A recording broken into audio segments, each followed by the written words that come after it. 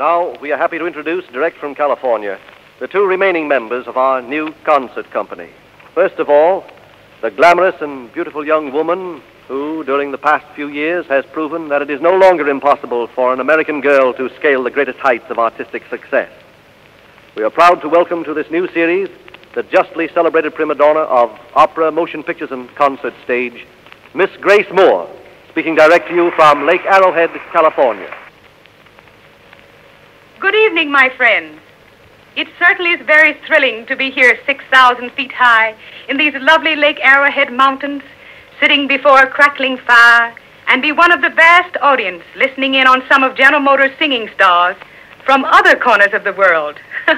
Yes, sir, music is certainly in the air. Well, I'll be starting soon myself. Naturally, I'm looking forward most eagerly to this new and exciting series General Motors has planned, which should establish radio in a musical career as distinguished as that of grand opera or the concert hall. So I hope you all will look forward to this series as much as we do.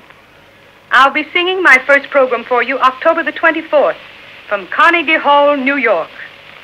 So soon I'll be packing my trunks in music, and vacation time will be over. My most heartfelt thanks to you all for messages during my recent illness. I'll soon be, as the saying goes, as fit as a fiddle.